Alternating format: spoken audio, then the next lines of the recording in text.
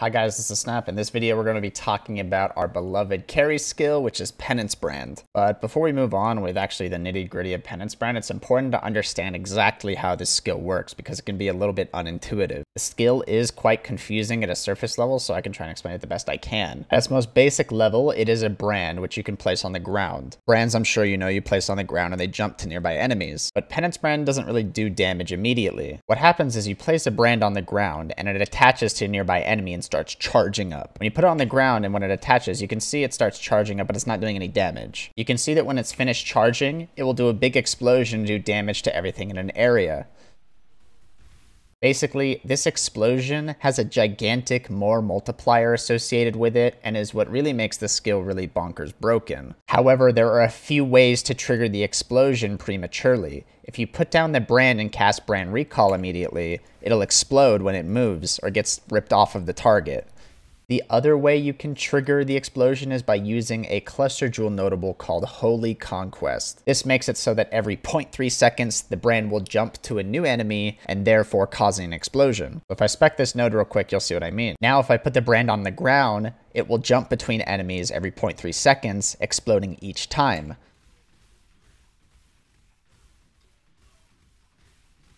There are a few things that affect the charge rate of the skill, and one of them mainly being cast speed. You can see that Penance Brand has a line that says increases and reductions to cast speed also apply to the skill's activation frequency. This makes cast speed an invaluable stat on the build, but keep in mind that more multipliers such as Spell Echo or the new Hierophant's Zeal nodes do not work on this skill, only increases and reductions, similar to Crown of Eyes. It's very important to try and build up as many charges as you can before the brand gets ripped off the enemy with the Holy Conquest cluster jewel, therefore giving us the highest amount of damage possible. There are a few more reasons why this spell in particular is the absolute best for damage in a party, mainly that it is a fizz spell, which means you can convert it and also scale it with zealotry, giving you access to more damage auras to use. And typically, fizz spells that are able to be converted generally offer the highest amount of damage possible. This skill in particular also just has an innate gigantic more multiplier, which can scale all of the flat damage on the auras. It's just overall an insane bonkers skill. There are a lot of complicated calculations that go into Penance Brand, given optimal breakpoints for certain energy thresholds. But bottom line, generally, you just want a lot of cast speed to get as much energy as possible, as quick as possible. If you've watched our video on the culling build, you know that all this build needs to do is just do a gigantic amount of damage while wearing Southbound. So just keep in mind that you can't rely on any on-kill effects. Additionally, you do need elemental focus support in your links. This makes it so that when you actually cast the brand,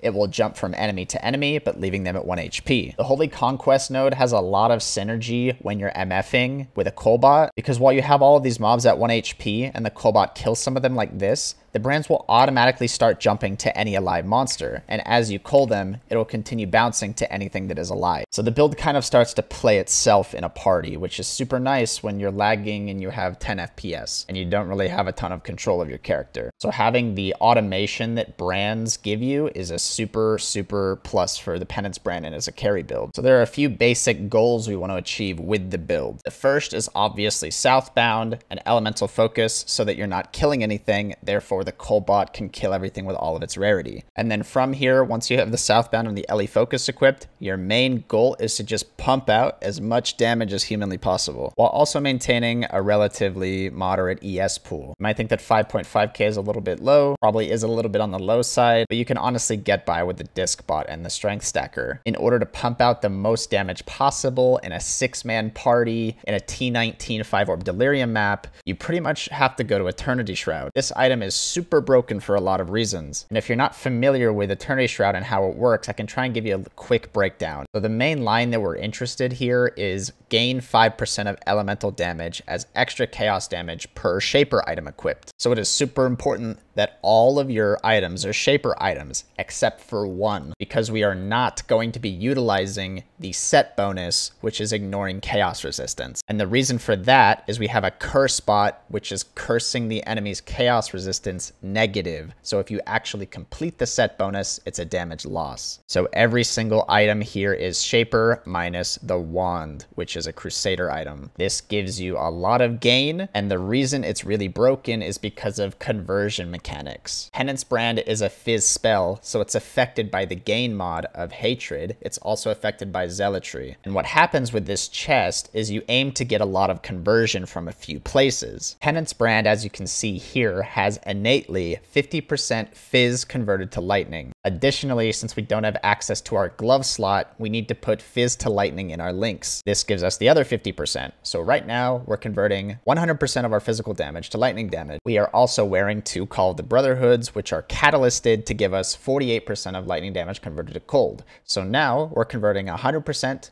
from fizz to lightning, and then 96% from lightning to cold. Additionally, we have cold to fire in our links, which is converting 60% of the cold damage to fire damage. Now, if you're not familiar with Eternity Shroud, you might be asking, why are you getting so much conversion and what does it really do? And the reason is that Eternity Shroud, this gain mod, 5% of elemental damage is extra chaos damage, gains that elemental damage at each conversion. So when I have 100% of my physical damage converted to lightning damage, it then gains all of that lightning damage as chaos damage. Then the next step in the calculation is all of that damage gets converted to cold damage, and all of that cold damage is then getting the gain mod once again and getting gained as chaos damage. And then one last time, a portion of that cold damage is being converted to fire damage, and then once again being gained as chaos damage. You can begin to see how this really starts stacking up the damage. You can rely on your Aurabot for a lot of the gain mods, such as Hatred, and a lot of more multipliers from Wrath, as well as all of the flat damage, which you can get from Anger and Smite. So really this build is just stacking up all of the gain mods, and the Aurabot is providing all of the flat damage and a lot of more multipliers from Zealotry, Hatred, and Wrath. The Aurabot is also providing most of your flat damage. And that's kind of the basics of the build. You get an Eternity Shroud, you use a fizz spell to convert it, and then you start gaining it over and over and over again. Therefore, your damage just skyrockets into the hundreds of millions when you're in a party. Also, don't forget the Wandcraft, which also works in a similar way, which is gaining non-chaos as extra chaos. Now that you understand the basics of the build, you can begin to talk about the tree and the gearing. The build is CI, since we don't want our carry dying to a lot of chaos damage and T19 delirium, as it can be very dangerous. We are still opting to go assassin even post nerf, as we don't really care too much about the movement speed that the build lost. I do think that assassin will still pump out the most amount of damage possible, as the multi and power charge nodes didn't really get touched, and multi is something that's a little bit hard to get these days, especially on a build like this. A few highlights of the passive tree is that we're using a melding with energy from within to get a lot of ES. Obviously, you're taking a bunch of power charge nodes because you're an assassin. You're also taking this multi per power charge nodes, which gives you a bunch of multi, alongside the deadly infusion node, which gives you a bunch of multi per power charge. As for the cluster jewels, you can either opt for 2 voices or 2 larges. The voices is obviously a little bit upper end, but you can get a little bit more tankiness from the energy from knots, as well as a little bit more damage from the brand loyalty, but it's a little bit harder to pull off. The larges are a pretty good substitute, and just getting any generic amount of elemental damage and then just right into these medium notables will be just fine. You do once again need 1 single Holy Conquest, which gives you the effect that the brands will jump every 0.3 seconds. And then we're honestly just taking a bunch of brand loyalty, grand designs, and remarkables. Remarkable is the worst out of the 3 nodes, but mainly we do want a bunch of brand attachment range. We want to be able to off-screen stuff while we're culling, and the attachment range is one of the most important stats to be able to do that. This makes it so your brands can pretty much off-screen, and it just provides a more fluid play style when you're culling in a group. And then obviously for the smalls, it's just energy from knots. It should be pretty straightforward from there. Obviously, this small cluster jewel can look a little bit stupid. We just didn't really get to a high enough level on our carry. If you're pushing level 98, 99, something like that, you could definitely jam that last medium in here. We just didn't really get to that level before we stopped in Heist League. One other thing to note here is the Thread of Hope position that is over by Templar. This is extremely strong for a few reasons. Divine Fury, some people don't take this, but I think it's a pretty good node to take if you're in a party. It just gives you gain fizz as fire. Divine Judgment is a huge 50% increased elemental damage. And then finally, Divine Wrath is another gain mod, 5% as extra lightning damage. This is just super efficient. It's a great Thread of Hope spot. I recommend you try this out. I think that about sums it up for the passive tree. We can move on to the gearing options of this. this character. As for the mandatory stuff, obviously Eternity Shroud, Southbound, 2 Call of the Brotherhoods are all mandatory. The 2 weapons you can use are either rare wands or void batteries. Void batteries are a great alternative if wands aren't super available, but keep in mind you will have to use a trash to treasure on the void batteries or chance them yourselves to get it to be a shaper to get every single ounce of damage out of Eternity Shroud. Void batteries can be great early on, but can be easily beaten with rare wands, especially with harvest crafting in the picture. As for the rares, you can either opt for a ton of defense like we have on this Hubris, 342, which is huge. We also got a Penance Brand enchant, which is super nice. It is unfortunately a Warlord item, so we lost a bit of damage, but our damage was super overkill, so we decided that it was probably okay losing that 5% gain mod. As for the defenses here, we had some boots with some mega resistance, and this is something you can look to fill out your resistance slot. 2 tones are also super viable here. I'm assuming with Harvest back in the game, it's going to be a lot easier to craft resistance stuff like this, with the change resistance craft being so ubiquitous. The amulet slot is where you can get a lot of damage. To be honest, in our party, our damage was so overkill that we didn't need to itemize offensively on this character. Basically, Eternity Shroud just carried the damage, and we were 1 or 2 shotting, a 5 orb Kosis in a T19. Offensive mods to look out on the amulet are plus level of all gems.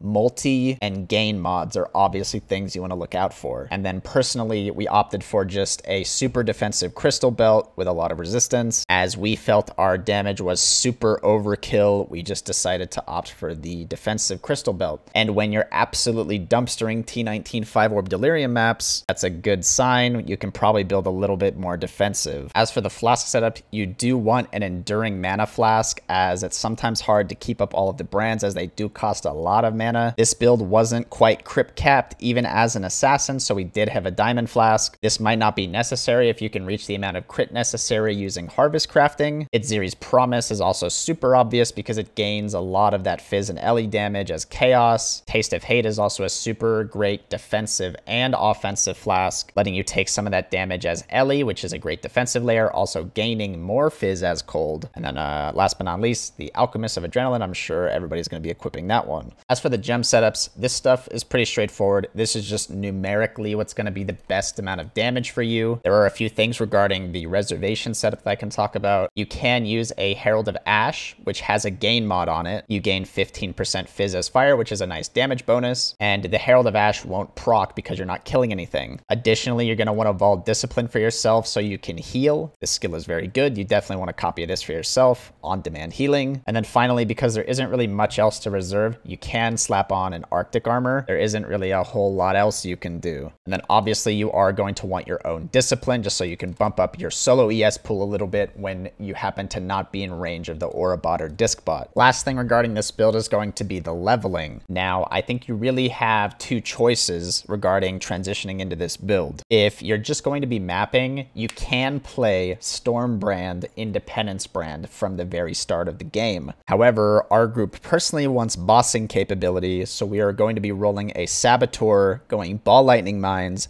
and once we're finished with the Atlas, we're going to be respecking a full respec into Penance Brand Assassin. Both of these builds, Stormbrand and Ball Lightning Saboteur, are super ubiquitous. I'm sure you can find any generic guide that'll do a better job of explaining the basics of those builds than I can. So I would follow literally any number of guides that are telling you to go Ball Lightning Sab or Stormbrand Assassin, which are very solid builds. If you want the single target capability, go Sab. If you just want the map clearing capability, go Stormbrand Assassin. Although the Stormbrand Assassin will probably feel a little bit worse after the nerfs, I would lean towards going Saboteur, do a strong league start with Mines, and then respec into Penance Brand later on when you have a little bit of cash on you. The problem with playing Penance Brand from the very start of the game is that Penance Brand is obviously reliant on having a lot of cast speed, which means you need a lot of gear. The build doesn't really start to feel good until you hit a certain breakpoint of cast speed, and that's when the build will start to do a lot of damage. So I definitely recommend against going Penance Brand early on until you get a certain threshold of gear that you feel comfortable with respecking into. Now there is one last thing we have to address, and that is how do we adjust this build for smaller party sizes? This is clearly optimized for having a 6-man organized party with all of the moving pieces. but there are a few adjustments you can make in smaller group sizes of 5 and 4 to make this build viable while getting a similar amount of MF. Now, the first thing I would recommend is that you not go a culling setup unless you have at least a 5-man. You can get away with culling in low tier maps if you're a 4-man, but if you're planning on doing high tier delirium, I would not plan on culling if you're not 5 or 6. If you're in a 5-man, this build honestly would not change at all. Basically, you're just going to be losing out on the strength stacker. You're going to be losing a little bit of ES. You're still going to be getting a decent chunk from the disc bot as well as a ton of defenses, but the build is virtually the same for a 5-man. If you are a 4-man, you'd be running a carry, Aurabot, curse bot, and a disc bot. Now, instead of putting on a bunch of MF on a dedicated culler, you're instead going to have to wear some of these MF pieces on the Penance Brand Carry. Now, obviously, if you're not culling, there is zero reason to use Southbound, which is an easy replacement for Sedimas. Great, we got the Sedimas on. Here comes the Quant. Then the next easiest piece to throw on would be Gold Worms. Gold Worms go on. After that, you can look to either get a Biscos or a quantity roll on your amulet. I would lean towards getting a quantity roll on your amulet, as all of the other stats are super important if you don't have a huge group size to offset all of those stats you're missing. From there, you can replace your wands with a Wind Ripper. I know it sounds kind of stupid, but Wind Ripper does indeed work with spells, and you can get all of the MF because you are doing some amount of cold damage. You can get a rarity roll on your helmet. Your belt obviously has two choices. If you're expensive, you want to use Headhunter, you can use that, or you can use a String of Servitude with the item quantity mod to get 15% of quant of items found. And this is really the most MF you can fit on this build. You might find that your damage is still overkill on a build like this. Depending on what tier map you're doing, how high of a tier, how many delirium orbs you're doing, you might find that you're able to drop the Call of the Brotherhoods and put on pariahs or venters. Just know that the rings are the most substantial gear slot for damage, and dropping these for MF is going to cut your damage almost in half or more. So make sure that these are the last things that you're unequipping if you're trying to squeeze in an MF. This build, just like this, will work for a 2, 3, or 4-man, and because Penance Brand is so stupid with Eternity Shroud, you'll have almost overkill damage on anything you're trying to do. But yeah, I think that about sums up most of the basics of the Penance Brand character in regards to farming in a party. If you guys do have any questions, please feel free to leave them in the comments. I'll try to get to you as many as I can. Once again, I do stream on Twitch. We stream every league start. The link is in the description. And once again, I'm Snap, and thanks for watching.